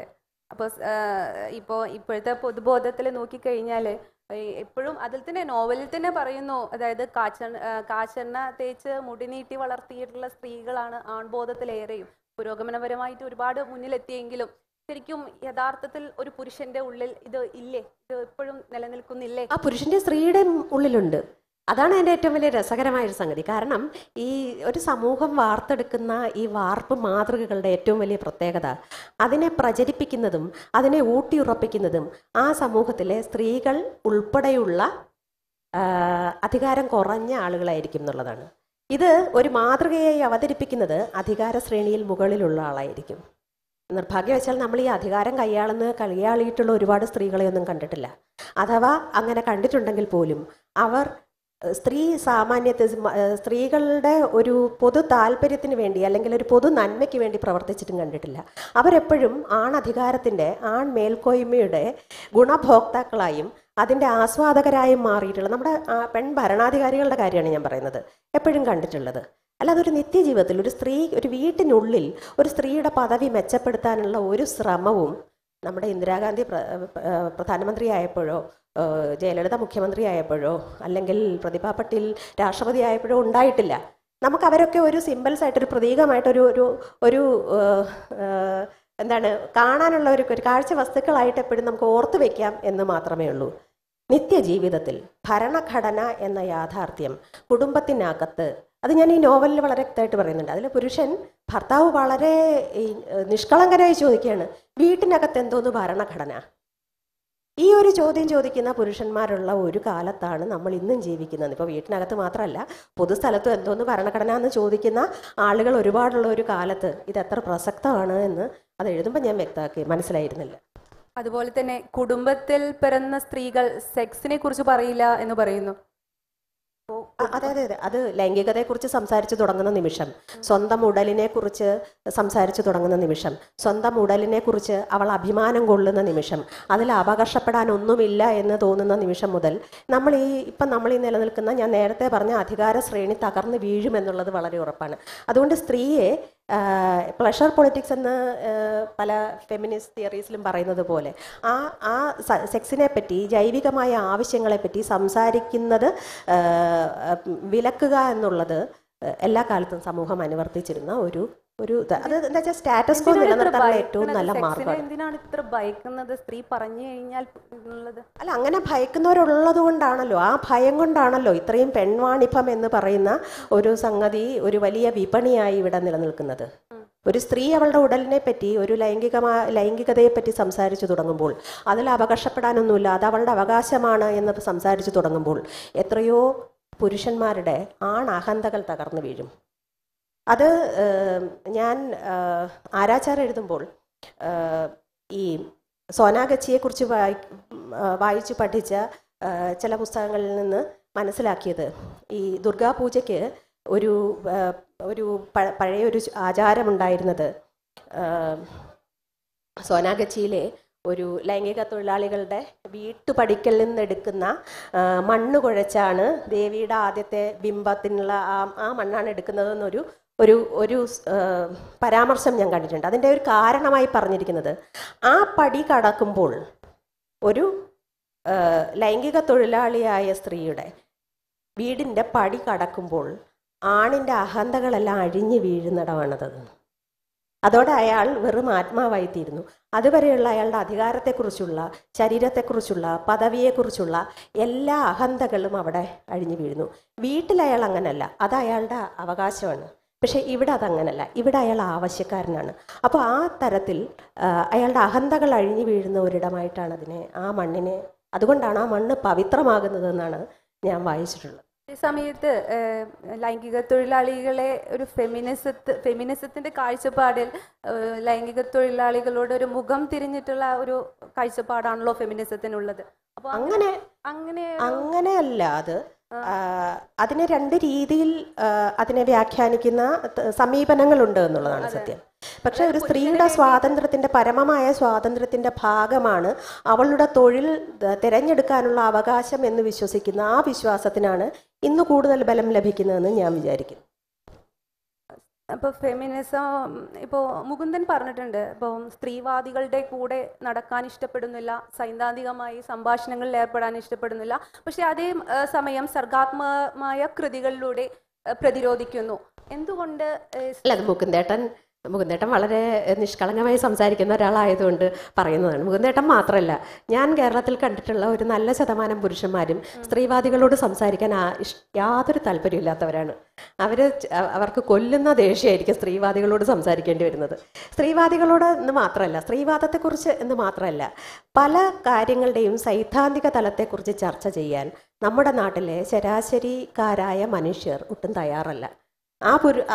ഇടത്തരക്കാരെന്ന് പറയുന്ന പുരുഷന്മാർക്ക് അവരവരുടെ നിത്യജീവിതത്തിന് ആവശ്യമുള്ള കാര്യങ്ങൾക്കപ്പുറം ഒന്നിൻ്റെയും സൈദ്ധാന്തികതയിലേക്ക് പോകാൻ, ഒന്നിൻ്റെയും ചരിത്രം ചകയാൻ താല്പര്യമില്ല എന്നതാണ് നമ്മളിപ്പോൾ വർത്തമാനകാല യാഥാർത്ഥ്യങ്ങളായി അനുഭവിക്കുന്നത് എന്നുകൂടി ഓർമ്മിപ്പിക്കാൻ ഞാൻ ആഗ്രഹിക്കുന്നു. ഫെമിനിസത്തിനെ പാർട്ടിയായി കാണുന്നില്ല എന്നും പറഞ്ഞിട്ടുണ്ട്. ഫെമിനിസത്തിനെ ഒരു പാർട്ടിയായി കാണുന്നില്ല എന്ന് പറഞ്ഞിട്ടില്ലേ, അതെന്തുകൊണ്ട്? അത് ഒരു രാഷ്ട്രീയ പ്രസ്ഥാനമായിട്ടല്ല ഞാൻ അതിനെ കാണുന്നത് എന്ന് പറഞ്ഞത്. അത് വളരെ മുമ്പ് ഞാൻ സംസാരിച്ചിട്ടുള്ള കാര്യമാണ്. അത് എന്നെ സംബന്ധിച്ചിടത്തോളം ജനാധിപത്യ ബോധത്തിൻ്റെ ഏറ്റവും ഉദാത്തമായ പ്രയോഗമാണ് ഫെമിനിസം. നിങ്ങളൊരു ഫെമിനിസ്റ്റ് ആയിരിക്കുമ്പോൾ നിങ്ങൾ ഏറ്റവും ജനാധിപത്യം കൃത്യമായി മനസ്സിലാക്കുകയും പൂർണ്ണമായി 100% മനസ്സിലാക്കുകയും 101% അത് പ്രയോഗത്തിൽ വരുത്തണമെന്ന് ആഗ്രഹിക്കുകയും ചെയ്യുന്നു എന്നാണ് അർത്ഥം. അത് നിങ്ങളുടെ മൗലികാവകാശം, നിങ്ങളുടെ തുല്യ പൗരത്വത്തിൻ്റെ, നമ്മുടെ ഭരണഘടന നമുക്ക് നൽകുന്ന പൗരാവകാശങ്ങളെ പറ്റിയുള്ള നിങ്ങളുടെ ബോധവും നിങ്ങൾ അതിലുള്ള വിശ്വാസവും നിങ്ങൾ അതിലുള്ള അഭിമാനവുമാണ് സൂചിപ്പിക്കുന്നതെന്ന് ഞാൻ വിചാരിക്കുന്നു. മാത്രമല്ല, പലപ്പോഴും ഇപ്പോഴും നമ്മൾ കാണുന്ന പുരുഷന്മാരെല്ലാം വിചാരിക്കുന്നത് ഒരു ഫെമിനിസ്റ്റ് എന്ന് പറഞ്ഞാൽ പുരുഷന്മാരെല്ലാം തല്ലിക്കൊല്ലണമെന്ന് വാദിക്കുന്ന ഒരുവളായിട്ടാണ്. അങ്ങനെയല്ല. ഒരു സ്ത്രീ പറയുന്നത് സ്ത്രീക്ക് തുല്യമായ അവകാശങ്ങൾ, അതായത് നമ്മുടെ ഭരണഘടനയിൽ പറഞ്ഞിട്ടുള്ള മൗലിക അവകാശങ്ങളുണ്ടല്ലോ, ആ അവകാശങ്ങളൊക്കെ കിട്ടിയാൽ മതി എന്നുള്ളത് മാത്രമാണ് ഒരു ഫെമിനിസ്റ്റ് എന്ന നിലയിൽ ഞാൻ ആഗ്രഹിക്കുന്നത്. കൂടുതലൊന്നും തരണ്ട, ഒരു സംവരണവും വേണ്ട, കൊണ്ട് നടക്കണ്ട, ഒന്നും വേണ്ട. ഞങ്ങൾക്ക് വഴി നടക്കാനുള്ള സ്വാതന്ത്ര്യം തരിക, സംസാരിക്കാനുള്ള സ്വാതന്ത്ര്യം തരിക, ഞങ്ങൾക്ക് സംഘടിക്കാനുള്ള സ്വാതന്ത്ര്യം തരിക, ഞങ്ങൾക്ക് പകലും രാത്രിയും ഞങ്ങളുടേതാക്കാനുള്ള സ്വാതന്ത്ര്യം തരിക, ജീവിതം തിരഞ്ഞെടുക്കാനുള്ള സ്വാതന്ത്ര്യം തരിക. ഇത്രയൊക്കെ തന്നെ ഉള്ളൂ. ഇഷ്ടമുള്ള വസ്ത്രം ധരിക്കാനുള്ള സ്വാതന്ത്ര്യം തരിക, ഇഷ്ടമുള്ള ഭക്ഷണം കഴിക്കാനുള്ള സ്വാതന്ത്ര്യം തരിക, ഒരു കുട്ടിയെ വേണോ വേണ്ടയോ എന്ന് തീരുമാനിക്കാനുള്ള സ്വാതന്ത്ര്യം തരിക, ഒരു പുരുഷൻ വേണോ വേണ്ടയോ എന്ന് തീരുമാനിക്കാനുള്ള സ്വാതന്ത്ര്യം തരിക. ഒരു പുരുഷൻ ലൈംഗിക താല്പര്യങ്ങളോടെ സമീപിക്കുമ്പോൾ നോ എന്ന് പറഞ്ഞാൽ അതിൻ്റെ അർത്ഥം നോ എന്നാണ് അയാളെ മനസ്സിലാക്കി കൊടുക്കാനുള്ളൊരു സ്വാതന്ത്ര്യം തരിക. സ്ത്രീകളുമായിട്ടുള്ള സാമൂഹിക മാറ്റങ്ങൾ ഒരൊറ്റ ചാട്ടത്തിന് തന്നെ വേണം എന്നാണ് കേർമേരിയുടെ ഒരു നിലപാട്. അതേസമയത്ത് നമ്മളുടെ ശബരിമല വിഷയത്തിൽ ഈ ഒരു പെട്ടെന്ന് തന്നെ ആ ഒരു സാമൂഹിക മാറ്റം ഉണ്ടായിട്ടുണ്ടോ? ശബരിമല വിഷയത്തിൽ ഞാൻ കാണുന്ന ഏറ്റവും വലിയ സന്തോഷം എന്താണെന്ന് വെച്ചാൽ, ഇങ്ങനൊരു മാറ്റത്തിൻ്റെ ആവശ്യം എന്താണെന്ന് നമുക്കൊക്കെ പെട്ടെന്ന് ബോധ്യപ്പെട്ടു. ഞാൻ ഇന്നലെ ആർത്തവം പരിപാടിയിൽ സംസാരിച്ചപ്പോൾ പറഞ്ഞതാണ്, ഞാൻ എഴുതി തുടങ്ങുന്ന കാലത്ത് ഈ ആർത്തവത്തിൻ്റെ അശുദ്ധിയെക്കുറിച്ച് എഴുതേണ്ടത് ഇത്ര വലിയ അത്യാവശ്യമാണ്, നമ്മുടെ സമൂഹത്തിൻ്റെ വലിയൊരു അത്യാവശ്യമാണെന്ന് എനിക്ക് അറിയുമായിരുന്നില്ല. ഞാനത് തിരിച്ചറിഞ്ഞിരുന്നില്ല. ഞാൻ വിചാരിച്ചിരുന്നത് നമ്മൾ ബൈബിളിൽ പറയുന്നത് പോലെ, ഞാൻ ഇതെൻ്റെ നോവലിൽ കോട്ട് ചെയ്തിട്ടുണ്ട്. അതായത് മനുഷ്യർക്ക് മറ്റുള്ളവരെ അളക്കാൻ ഒരൊറ്റ അളവ് മാത്രമേ ഉള്ളൂ, അത് അവനവൻ തന്നെയാണ്. നമ്മളെ വെച്ചാണ് നമ്മളെല്ലാവരെയും മറ്റുള്ളവരെ അളക്കുന്നത്, മറ്റുള്ളവർ നമ്മളെ അളക്കുന്നതും അവരെ വെച്ചാണ്. അപ്പം ഈ ഒരു തിരിച്ചറിവില്ലാത്തത് കൊണ്ട് പലപ്പോഴും എനിക്ക് എന്തിനെക്കുറിച്ച് എഴുതണമെന്നോ എങ്ങനെ എഴുതണം എന്നുള്ളൊരു ധാരണ എഴുതി തുടങ്ങുന്ന കാലത്തുണ്ടായിരുന്നില്ല. ഞാനൊരു 35 വയസ്സൊക്കെ ആയപ്പോൾ വിചാരിച്ചിരുന്നത് ഞാൻ മധ്യവയസ്കയായി എന്നാണ്. അന്ന് തൊട്ട് മധ്യവയസ്കയായിട്ടാണ് കണക്കാക്കിയത്. ഈ 48-ാം വയസ്സിലാണ് ഞാൻ മനസ്സിലാക്കിയത് ഞാനിപ്പോൾ ഈ യുവതിയാണെന്ന്. അതിന് ശബരിമല വിധി വേണ്ടി വന്നു. അപ്പോൾ അതിൽ ഈ ഒരു നമ്മുടെ ജീവിതത്തിൻ്റെ പല കാഴ്ചപ്പാടുകളെയും ഇളക്കി മറിക്കാൻ ശബരിമല വിധിക്കും അതിനോടുള്ള പ്രതികരണങ്ങൾക്കും സാധിച്ചു എന്നതാണ് എന്നെ സന്തോഷിപ്പിക്കുന്നത്. പിന്നെ മറ്റൊരു വലിയ കാര്യം എനിക്ക് മനസ്സിലായി. അതായത് നിങ്ങൾ വലിയ തുല്യാവകാശങ്ങളെ പറ്റിയൊക്കെ പറയുന്നുണ്ട്, നിങ്ങൾ തുല്യ സമത്വത്തെ പറ്റി പറയുന്നുണ്ട്. അത് സ്ത്രീകൾക്ക് പോലും അതിൻ്റെ ആവശ്യകത എന്താണെന്ന് ബോധ്യപ്പെടുത്താൻ കഴിയാതിരുന്ന ഒരു വിദ്യാഭ്യാസ സമ്പ്രദായമാണ് ഇക്കഴിഞ്ഞ 70 വർഷവും ഇവിടെ നിലനിന്നത്. അതിന് അനുപൂരകമായ, അതിനെ പൂരിപ്പിക്കുന്ന മറ്റൊരു തരം വിദ്യാഭ്യാസ സമ്പ്രദായമാണ് നമ്മുടെ സമൂഹത്തിൽ, നമ്മുടെ വീട്ടിനകത്തും പുറത്തും നിലനിന്നിരുന്നത് എന്ന തിരിച്ചറിവാണിത്. അപ്പോൾ സ്ത്രീകൾക്ക് പോലും നമ്മൾ ഈ വലിയ വനിതാ വർഷം ആചരിച്ചു, ഞങ്ങളൊക്കെ 2000 ആണ്ടിലോ മറ്റോ വനിതകൾക്ക് UN ഉത്ബോധനം വെച്ചിട്ട് വനിതകൾ മാത്രമുള്ള പത്രം ഇറക്കിയതിൽ ഞാൻ ന്യൂസ് എഡിറ്ററായിട്ടൊക്കെ പ്രവർത്തിച്ചിട്ട് ഞാൻ അന്ന് വലിയ അഭിമാനിച്ചിട്ടുണ്ട്. അപ്പം ഞാൻ പറഞ്ഞു വന്നത്, ഈ തരം ഗിമ്മിക്കുകളിൽ കൊണ്ടൊന്നും അല്ല ഒരു സ്ത്രീയുടെ ശാക്തീകരണം സാധ്യമാകുന്നതെന്നും അത് വീട്ടിനുള്ളിൽ മുറിക്കുള്ളിൽ അവൾ അനുഭവിക്കുന്ന ജനാധിപത്യപരമായ അവകാശം കൊണ്ടാണ് എന്നും നിരന്തരം നമ്മളിൽ ഓരോരുത്തരെയും ഓർമ്മിപ്പിക്കേണ്ട കാലം എത്തിയിരിക്കുന്നു എന്ന് തെളിയിച്ച ഒരു സംഭവമാണ് ശബരിമല. ശബരിമലയിൽ കയറാതിരിക്കുന്നതും കയറുന്നതും ഒക്കെ വേറെ കാര്യം. അവിടെ എത്രയോ കാലമായി സ്ത്രീകൾ കയറുന്നുണ്ടായിരുന്നു, ഇനിയും കയറും, പല രീതിയിലും കയറും, അത് വേറെ കാര്യം. പക്ഷെ അതല്ല, ഈ ഒരു വിധി വന്നപ്പോൾ, ഇതിനെതിരെ ഒരു പ്രതികരണം ഉണ്ടായപ്പോൾ ജനസാമാന്യം ആരെയാണ് വിശ്വാസത്തിലെടുക്കുന്നത് എന്നതിനെപ്പറ്റി നമുക്കൊരു ധാരണയുണ്ടായി. ഒരു പത്രപ്രവർത്തക എന്ന നിലയിൽ, ഒരു എഴുത്തുകാരി എന്ന നിലയിൽ, ഒരു വ്യക്തി എന്ന നിലയിൽ എനിക്കൊരു വലിയ ധാരണയുണ്ടായി. ഒരു സുപ്രീം കോടതിയിൽ, നമ്മുടെ സുപ്രീം കോടതിയിലെ ഏറ്റവും ഉയർന്ന വിദ്യാഭ്യാസമുള്ള, ഉയർന്ന നീതിബോധമുള്ള, ഉയർന്ന അനുഭവ പരിചയം സമ്പത്തുള്ള ജഡ്ജിമാരെയാണോ അതോ തന്ത്രി കുടുംബത്തിലെ മീശ മുളയ്ക്കാത്ത ഒരു പയ്യനെയാണോ നാം വിശ്വാസത്തിലെടുക്കുന്നത് എന്ന് കേരള സമൂഹം തെളിയിച്ച ഒരു സംഭവമാണിത്. നിങ്ങൾ വിദ്യാഭ്യാസമുള്ള ഒരാളെയാണോ വിദ്യാഭ്യാസം ഇല്ലാത്തവരും ആചാരങ്ങളിൽ അഭിരമിക്കുന്നവരുമായ ആളെയാണോ സ്വീകരിക്കാൻ ആഗ്രഹിക്കുന്നത് എന്ന് തെളിയിച്ച സംഭവമാണിത്. നിങ്ങൾ സ്വാതന്ത്ര്യത്തെയാണോ അതോ അശുദ്ധിയെയും ഐത്തത്തെയുമാണോ സ്വീകരിക്കാൻ ആഗ്രഹിക്കുന്നത് എന്ന് തെളിയിച്ച സംഭവമാണിത്. അപ്പോൾ ഓരോ പ്രതിസന്ധിയെയും നമ്മളൊരു വലിയ സാധ്യതയായി കാണുമ്പോൾ എനിക്ക് തോന്നിയത് ഇതൊരു വലിയ സാധ്യതയാണ്. രണ്ടാം നവോത്ഥാനത്തിന് മാത്രമല്ല, രണ്ടാമതൊരു പുതിയ വിദ്യാഭ്യാസത്തിനും കൂടെയുള്ളൊരു വലിയ സാധ്യതയാണ്. ശബരിമല വിഷയവുമായി ബന്ധപ്പെട്ട് ഉയർന്നിട്ടുള്ള ഒരു ഇതാണ് വുമൻ ആക്ടിവിസ്റ്റുകൾ കയറുന്നത്. അതൊരു ഭയങ്കരമായിട്ടുള്ള പ്രശ്നമാണ്.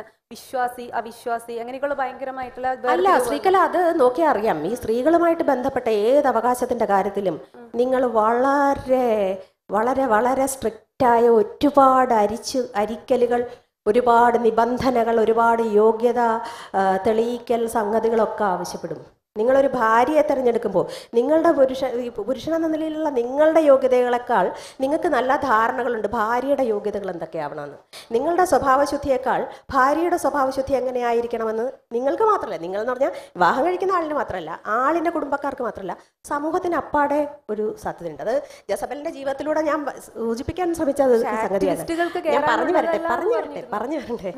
അപ്പോൾ ശബരിമലയിൽ ആരാധിക്കാൻ വരുന്ന ഒരു സ്ത്രീ എന്താണ് എന്ന് ബോധ്യപ്പെടുത്തേണ്ട വേറെ അവിടെ വരുന്ന പുരുഷന്മാർക്കൊന്നുമില്ല കേട്ടോ. അവർ വിശ്വാസികളാണോ, അവർ ആക്ടിവിസ്റ്റുകളാണോ, അവർ കേസ് പ്രതികളാണോ, അവർ സ്ത്രീപീഡന കേസിൽ ജാമ്യം കിട്ടിയവരാണോ, അതോ വായ്പ എടുത്ത് തിരിച്ചടയ്ക്കാതെ ഓടിപ്പോയവരാണോ, അതൊന്നും ആരും നോക്കാറില്ല. മാലയിട്ട് സ്വീകരിക്കും. വിഗ്രഹത്തിൽ കിടന്ന മാല എടുത്ത് ഈ ഭക്തന്റെ കഴുത്തിലിട്ട് അനുഗ്രഹിച്ച് തന്ത്രിമാരും മേൽശാന്തിമാരും സ്വീകരിച്ച് ആനയിക്കും. പക്ഷെ അവിടെ ചെല്ലുന്ന സ്ത്രീകളിൽ ഓരോരുത്തരും നിങ്ങളുടെ നെഞ്ചു തുരന്ന് അകത്തിരിക്കുന്നത് ചെമ്പരത്തി പൂവല്ല, മറിച്ച് മിടിക്കുന്ന ഹൃദയം തന്നെയാണെന്ന് ബോധ്യപ്പെടുത്തിയില്ലെങ്കിൽ ഈ ലോകം തലകീഴ് മറിയും. അത് ശബരിമലയിൽ മാത്രമല്ല, ഒരു പത്രപ്രവർത്തകയായി ജോലി ചെയ്തിരുന്ന കാലം മുതൽ എനിക്കറിയാവുന്ന ഒരു കാര്യം, ഓരോ ജോലി ചെയ്യുമ്പോഴും ഒരു പുരുഷനൊപ്പം ജോലി ചെയ്യുന്ന പുരുഷനേക്കാൾ എത്രയോ മടങ്ങ് നിങ്ങൾക്ക് കൂടുതൽ അധ്വാനിക്കേണ്ടി വരും. നിങ്ങൾക്ക് അയാളെക്കാൾ കൂടുതൽ കഴിവുണ്ട്, നിങ്ങൾ ഈ ഇത് അർഹിക്കുന്നുവെന്ന് എത്രയോ തവണ നിങ്ങൾക്ക് ആവർത്തിച്ച് ബോധ്യപ്പെടുത്തേണ്ടി വരും.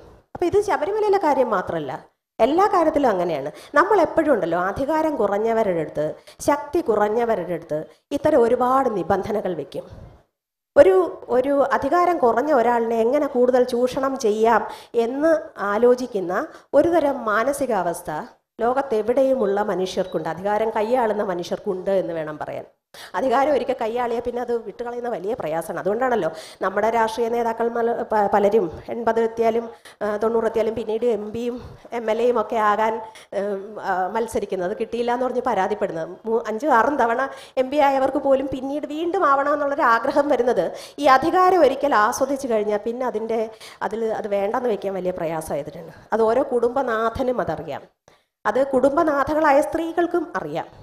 അത് ഞാൻ പറയുന്നത്, ഈ അധികാരം ആസ്വദിക്കുക എന്ന് പറയുന്നത് ഒരു സ്ത്രീക്കും അവകാശപ്പെട്ടതാണ്. എനിക്ക് വലിയ ഇഷ്ടമാണ് അധികാരം ആസ്വദിക്കാൻ.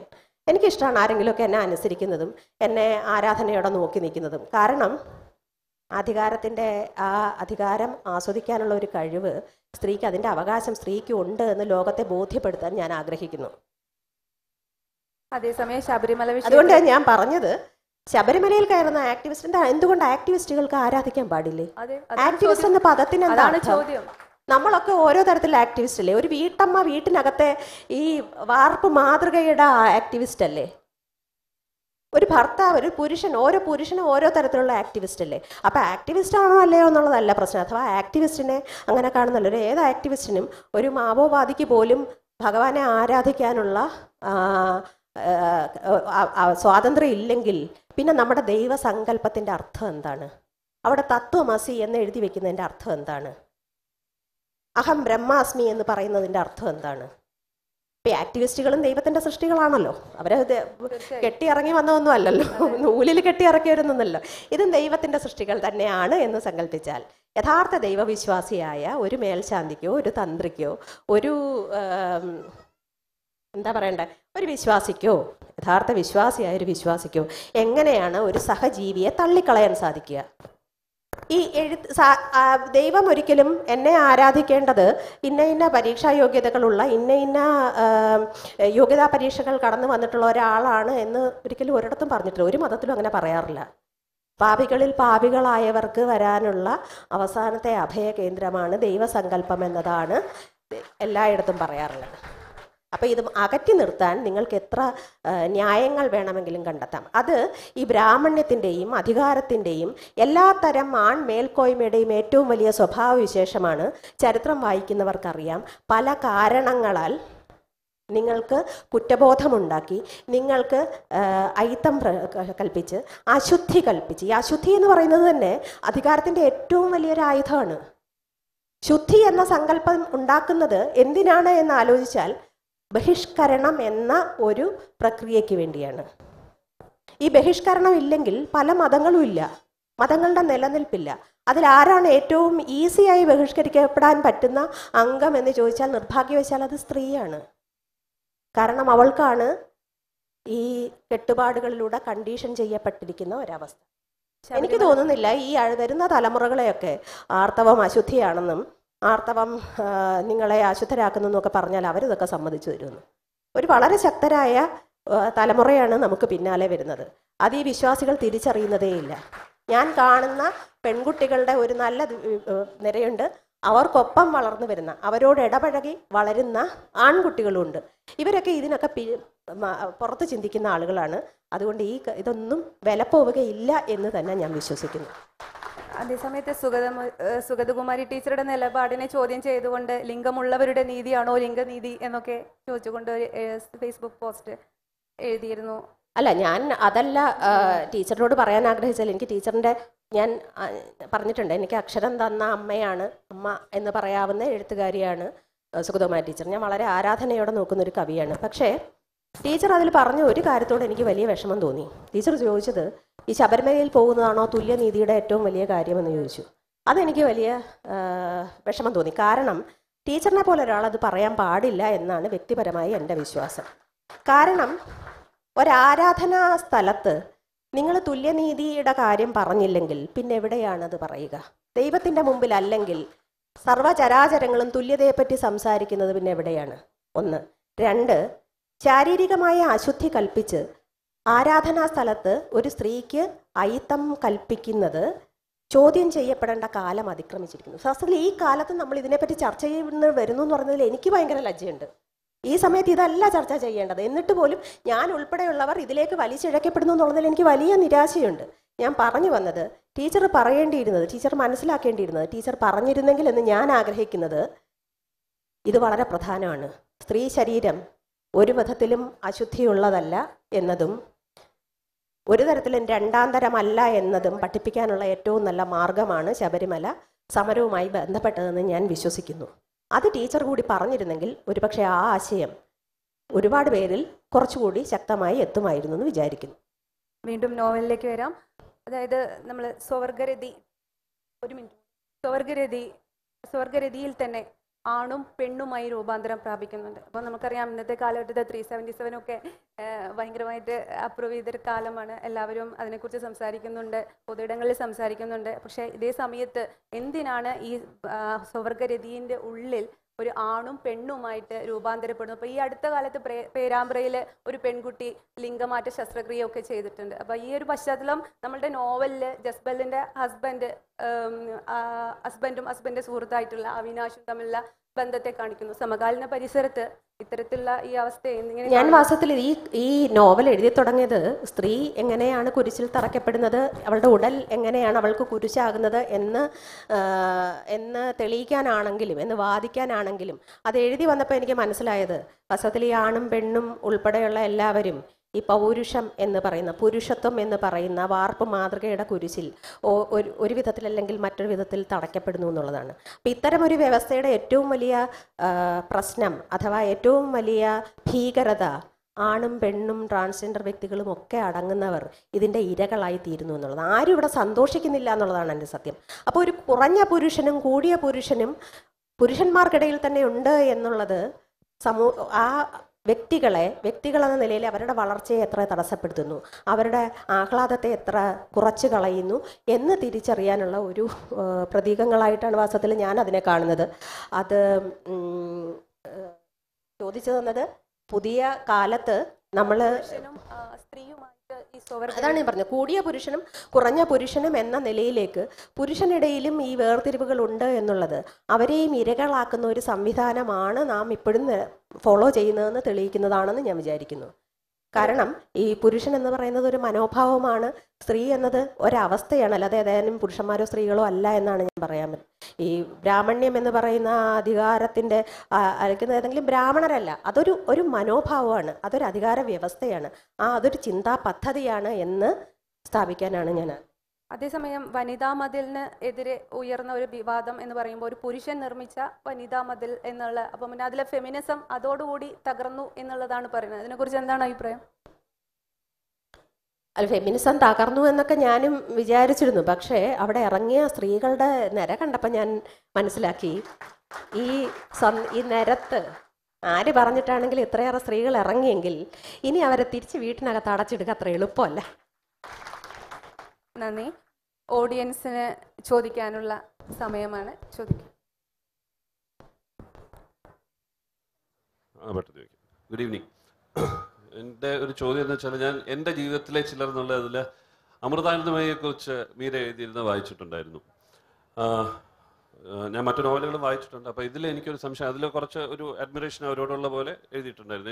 എനിക്ക് ഒരു ഡിസ്ക്ലൈമർ ഞാൻ പറഞ്ഞത്, ഞാൻ പിന്നെ അത് കഴിഞ്ഞിട്ട് വേറെ അവരെ പറ്റി പറഞ്ഞിട്ടുണ്ടെങ്കിലോ എഴുതിയിട്ടുണ്ടെങ്കിലോ വായിച്ചിട്ടില്ല, സോറി.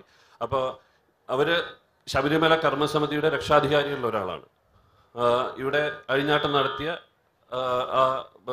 ഗ്രൂപ്പിനെ സപ്പോർട്ട് ചെയ്യുന്ന ഏറ്റവും വലിയൊരാളാണ്. അവർ ഈ ആചാരങ്ങളിൽ അഭിനമിക്കുന്ന ഒരാളും കൂടിയാണ് എന്ന് അവരുടെ ഇതിൽ നിന്ന് മനസ്സിലാക്കിയിരുന്നു, അവർ അതിനെപ്പറ്റി പറഞ്ഞിരുന്നതിന്. ഇപ്പോൾ അവര് എന്തെങ്കിലും ഞാനൊരു അഭിമുഖ സംഭാഷണത്തിനാണ് പോയത്, ആരാധികയായിട്ടല്ല. ഞാൻ ജോലി ചെയ്തിരുന്ന സ്ഥാപനത്തിന്റെ ആവശ്യപ്രകാരം ഞാൻ പോയതാണ്. അന്നും ഇന്നും അമൃതാനന്ദമയി എന്ന വ്യക്തിയോട് എനിക്കുള്ള അഡ്മിറേഷന്റെ കാരണം എന്താണെന്നറിയാമോ? ഈ ആൺ ദൈവങ്ങൾ അടക്കി വാഴുന്ന ഈ നാട്ടിൽ ഒരു സ്ത്രീയെ ഇത്രയധികം പുരുഷന്മാരെ കൊണ്ട് വന്ദിപ്പിക്കാൻ സാധിക്കുന്നെങ്കിൽ അത് നിസ്സാര കാര്യമല്ല. പിന്നെ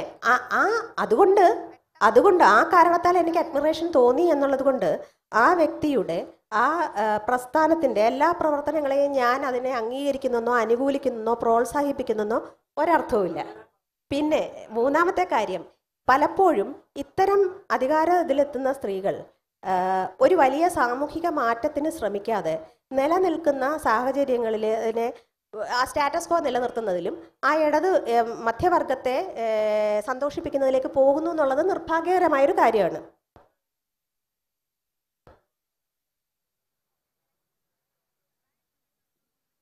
നമുക്ക് പിന്നീട് ചർച്ച ചെയ്യാമെന്ന് തോന്നുന്നു. ഹലോ, ഞാനൊരു ജേർണലിസം സ്റ്റുഡൻറ്. കേൾക്കാം, പറഞ്ഞോളൂ. അപ്പോൾ മാം മനോരമയിൽ മാധ്യമപ്രവർത്തകയായിട്ട് വർക്ക് ചെയ്യുന്നുണ്ട്. അപ്പോൾ മാമിൻ്റെ എഴുത്തിന് മാമിൻ്റെ ജേർണലിസം എത്രയോളം സ്വാധീനിച്ചിട്ടുണ്ടെന്നൊന്ന് ചോദിക്കാൻ പറ്റും? അയ്യോ, ഞാനിത് ഉത്തരം പറഞ്ഞ് മടുത്ത ഒരു ചോദ്യമാണ്, എന്നാലും പറയാം. എന്താ പേര്? അജ്മൽ. അജ്മൽ ചോദിച്ച സ്ഥിതിക്ക് ഞാൻ പറയാം. ഒരു ജേർണലിസ്റ്റ് ആയിരുന്നില്ലെങ്കിൽ എനിക്ക് ഈ വിധം പുരുഷന്മാരുടെ ലോകം കാണാനോ അവരുടെ മനസ്സറിയാനോ ഒരു സാധ്യത ഉണ്ടാകുമായിരുന്നില്ല.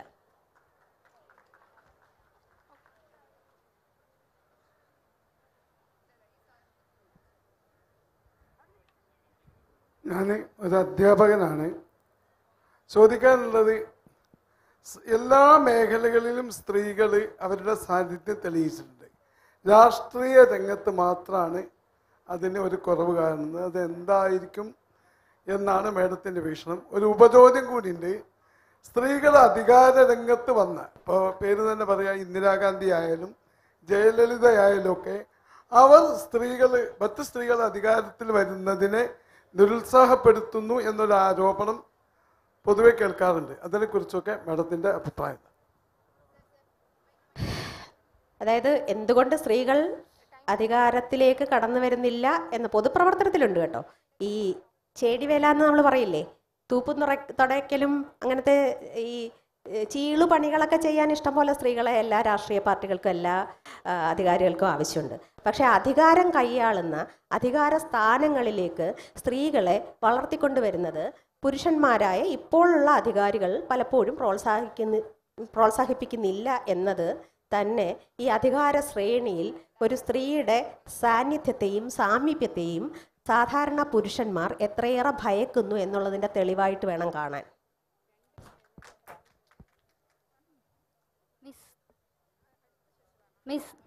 പിന്നെ സ്ത്രീകൾ മറ്റു സ്ത്രീകളെ പ്രോത്സാഹിപ്പിക്കുന്നില്ല എന്നുള്ളത്, പലപ്പോഴും ഈ അധികാരത്തിലെത്തിയ സ്ത്രീകൾ ഈ അധികാരത്തിൻ്റെ വക്താക്കളാക്കി തന്നെയാണ് പ്രവർത്തിക്കാറ് എന്നുള്ളതാകണം അതിനൊരു കാരണം. ഞാൻ വിചാരിക്കുന്നത് ഒരു നല്ല ഫെമിനിസ്റ്റ് എന്ന് പറയുന്നത് ഒരുപാട് സ്ത്രീകളെ വളർത്താനും അവരുടെ ചിറകുകൾ വിടർത്താനും സഹായിക്കുന്ന ഒരാളാകുമ്പോഴാണ്. വാസ്തവത്തിൽ സ്ത്രീകളുടെ ഒരു വലിയ ശൃംഖല, പരസ്പര സഹായത്തിനുള്ള ഒരു വലിയ ശൃംഖല, ഒരു വലിയ നെറ്റ്വർക്ക്, ഒരു വലിയ വേരുപടലം ഉണ്ടാകുന്ന ഒരു കാലമാണ് എൻ്റെ വലിയ സ്വപ്നം. ആ കാലം എത്തിക്കഴിഞ്ഞാൽ പിന്നെ ഒരു നിവൃത്തിയില്ല. പഴയതുപോലെ സ്ത്രീകളെ പിന്നോട്ടം വലിക്കാനോ വീട്ടിനകത്ത് അടച്ചിടാനോ ആർക്കും സാധിക്കുകയില്ല എന്ന് തന്നെ ഞാൻ വിചാരിക്കുന്നു. മിസ്, എൻ്റെ ഒരു അനുഭവമാണ്. ആരാചാർ വായിച്ചപ്പോൾ ഞാൻ എനിക്ക് സ്ട്രൈക്ക് ചെയ്ത ഒരു കാര്യം, ഞാൻ സോഷ്യൽ മീഡിയയിൽ ഒരു സ്റ്റോറി ഇട്ടിരുന്നു, ചെയ്തു നീ എന്നെ ആഗ്രഹിക്കുന്നുണ്ടോ എന്ന്. അപ്പോൾ തിരിച്ചു പറയുന്നുണ്ട് ആഗ്രഹവും തീരുമാനവും രണ്ടാണെന്ന്. അപ്പോൾ ഇത് ഇട്ട സമയത്ത് എൻ്റെ ബ്രദർ എന്നോട് ചോദിച്ചു, എന്താ നിനക്ക് പറ്റിയത്, നീ എന്താ ഇങ്ങനെയൊക്കെ ചിന്തിക്കുന്നെന്ന്. ആ ഒരു സമയത്ത് ഞാൻ കരുതിയിരുന്ന എൻ്റെ ഫാമിലി ഒന്നും കൂടി സോഷ്യലാണ്, അല്ലെങ്കിൽ ഇങ്ങനെ ഞാൻ ഒട്ടും പ്രതീക്ഷിച്ചില്ല. അപ്പോൾ ഞാൻ അന്ന് തൊട്ട് ഞാൻ ചിന്തിച്ചു തുടങ്ങി, ഇവരെൻ്റെ കാര്യത്തിൽ ഇത്രത്തോളം ഈ ഒരു രീതിയിൽ അല്ലെങ്കിൽ ആ പഴയ രീതിയിൽ തന്നെ ചിന്തിക്കുന്നുണ്ട് എന്നുള്ളത്. അതുപോലെ തന്നെ ഒരു കാര്യം കൂടി പറയട്ടെ, സെക്സിനെ കുറിച്ച് സംസാരിക്കുന്നതിനെ കുറിച്ച് പറഞ്ഞു. ശരിയാണ്, ബോയ്സ് ആണെങ്കിൽ കൂട്ടത്തിലിരുന്ന് പറഞ്ഞ പോലെ സൈസൊക്കെ നോക്കി കമന്റ് അടിക്കുന്നു. പക്ഷെ ഒരിക്കലും പെൺകുട്ടികൾ ഒരുമിച്ചിരുന്ന് സെക്സിനെ കുറിച്ചോ ഒന്നും തന്നെ സംസാരിക്കുന്നില്ല. ആ കാലമൊക്കെ പോയി മോളെ. ഇപ്പോഴത്തെ പെൺകുട്ടികൾ അങ്ങനൊക്കെ കമന്റ് അടിക്കാൻ തുടങ്ങിയിട്ടുണ്ട്. അപ്പൊ അങ്ങനെ കമന്റ് അടിക്കാൻ തുടങ്ങിയതിൽ വളരെ അസഹിഷ്ണുരായ എല്ലാ ആത്മവിശ്വാസവും തകർന്ന ഒരുപറ്റ ആൺകുട്ടികളും നമുക്കിടയിലുണ്ട്.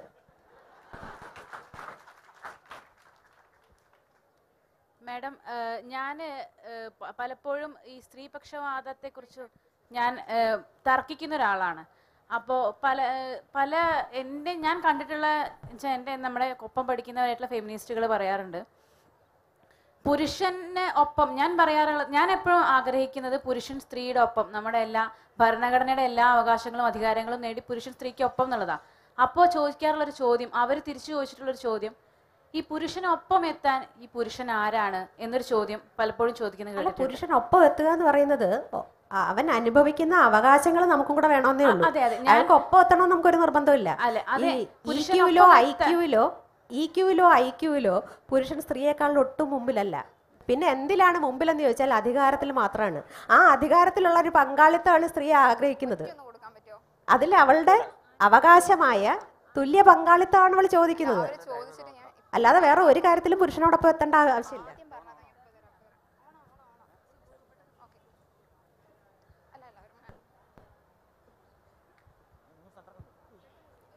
രണ്ട് മിനിറ്റ്. KR മീരൻ്റെ പിന്നെ ആരാച്ചാർ എന്ന് പറയുന്ന ഒരു പുസ്തകത്തിനകത്ത് അതിനകത്ത് തന്നെ എല്ലാ കാലവും ജീവിക്കുന്ന കുറേ വായനക്കാരുള്ള അവസ്ഥയാണ് ഇപ്പോൾ ഉള്ളത്. ഞാനൊക്കെ അങ്ങനെ തന്നെയാണ്. ഒരുപാട് പുസ്തകമായതിനു ശേഷം വായിച്ചു. പക്ഷേ എല്ലാ കാലവും മലയാളി വായനക്കാരുടെ മനസ്സിനകത്ത് ഒരു കുരുക്കിട്ടിട്ടുള്ള ഒരു നോവലാണ് ആരാച്ചാർ. അപ്പോൾ KR മീരനെ ഏത് വേദിയിൽ കിട്ടിയാലും നമുക്ക് ആരാച്ചാറിനെ പറ്റിയോ അല്ലെങ്കിൽ അത് ഉണ്ടായിട്ടുള്ള സാഹചര്യത്തിനെ കുറിച്ചോ എന്തെങ്കിലും വേറൊരു കാര്യമാണ് ചോദിക്കാൻ ഉദ്ദേശിച്ചത്. എന്തെങ്കിലും ഒന്ന് കേൾക്കണം എന്ന് ഞങ്ങൾക്ക് ആഗ്രഹമുണ്ട്. ഇന്നിപ്പോൾ സാഹചര്യമില്ല, സമയമില്ല. പക്ഷേ ഞാൻ എല്ലാ കാലത്തേക്കും പറയാണ്, കാരണം ഇത്രയധികം ഒരു മനുഷ്യ മനസ്സിൽ ഇത്രയും വലിയൊരു കുരുക്കിട്ടിട്ടുള്ള ഒരു നോവല് മലയാളത്തിൽ ഉണ്ടായിട്ടില്ല. വായനക്കാർ എല്ലാ കാലവും ആരാച്ചാറിനെ പറ്റി എന്തെങ്കിലും KR മീര പറയണം എന്ന് ആഗ്രഹിച്ച് ആണ് KR മീരൻ്റെ മുന്നിലിരിക്കുന്നതെന്ന് ചേച്ചീനോട് ഞാൻ ഓർമ്മിപ്പിക്കാം. അപ്പോൾ അതല്ല ഞാൻ പറയാൻ ഉദ്ദേശിച്ച കാര്യം. അതല്ല നമ്മൾ ഏറ്റവും ഞാൻ പറയാൻ ഉദ്ദേശിച്ച കാര്യം. ഇപ്പോൾ ഇവിടെ ചേച്ചി പറഞ്ഞു കെട്ടിയോൻ ചർച്ച വന്നപ്പോൾ കെട്ടുന്നതാണല്ലോ പ്രശ്നം. പരസ്പരം മനസ്സിലാക്കിക്കൊണ്ടുള്ള ജീവിതമാണെങ്കിൽ പ്രശ്നമില്ല. കെട്ടുന്ന ഒരു ജീവിതമാകുമ്പോഴാണ് വിവാഹ ജീവിതത്തിന് എതിർക്കുന്നത്. കെട്ടുക എന്ന് ഉദ്ദേശിച്ചത് താലികെട്ടാണ്. അപ്പോൾ താലികെട്ടാണ് കെട്ടിയോൻ കെട്ടിയോൾ കെട്ടുക എന്നുള്ള ഒരു ഉദ്ദേശം വന്നിട്ടുള്ളത്. അതിനെപ്പറ്റിയുള്ള ഒരു അഭിപ്രായം.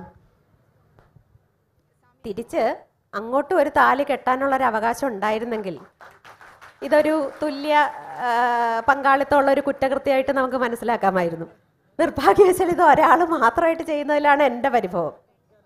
നമ്മുടെ ഈ വിവാഹം സംബന്ധിച്ച നിയമങ്ങളൊക്കെ നോക്കുമ്പോൾ, പ്രത്യേകിച്ചും ഈ ഡിവോഴ്സ് കേസുകൾ പലതും സാക്ഷ്യം വഹിച്ച ഒരാളെന്ന നിലയിൽ ഡിവോഴ്സിന് വേണ്ടി, വിവാഹമോചനത്തിന് വേണ്ടി എന്തെല്ലാം കടമ്പകളിലൂടെ നമ്മൾ കടന്നു പോകണം. പക്ഷെ രണ്ടുപേർക്ക് വിവാഹം കഴിക്കാൻ ആ കടമ്പകളൊന്നും തന്നെ വേണ്ട. അതെങ്കിലും ഉണ്ടാവണ്ടേ? കുറഞ്ഞപക്ഷം വിവാഹമോചനത്തെപ്പറ്റി പരാതിപ്പെടുന്ന, അതിനെ തടയുന്ന ഒരു സമൂഹം അത് ഒഴിവാക്കാനുള്ള മറ്റു മാർഗങ്ങളെ പറ്റിയെങ്കിലും ചിന്തിക്കണ്ടേ എന്നുള്ളതുകൊണ്ടാണ് കെട്ടാകരുത് എന്ന് ഞാൻ പറയാനുള്ള കാരണം. ഈ സെഷൻ വേഗം ചോദിച്ചോളൂ. സ്ത്രീകൾക്ക് വേണ്ടി ആരും കാത്തിരിക്കില്ല. ഇവിടെ അവസാനിക്കുകയാണ്. Please wind up.